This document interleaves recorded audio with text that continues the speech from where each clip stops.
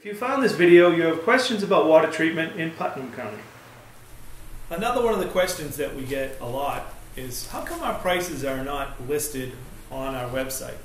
Because when you look at our website, we have about 30 different types of filters that we offer, depending on what you have. I mean, you could have silica, you could have iron that you're just trying to get rid of, you could already have some of the equipment that you're looking for. We have no problem whatsoever if you call, tell us where you are and what your application is, of giving you a price. The problem is different areas require different pieces of equipment. I mean, and you're free field to call anytime you want, and we do give prices over the phone.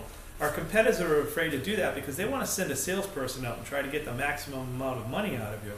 We don't do that. All of our prices are listed on a piece of paper, or a price sheet as we call it, and the price sheet actually goes with the texts that are out there because we need to know what your problem is to know what it is that we're fixing. Hi, I'm Steve with Filtration Direct. We are the only Angie's List Super Service Award recipient in the state of Florida. We'd like to thank you for visiting us, and if you have any questions, you can go to our website or give us a call.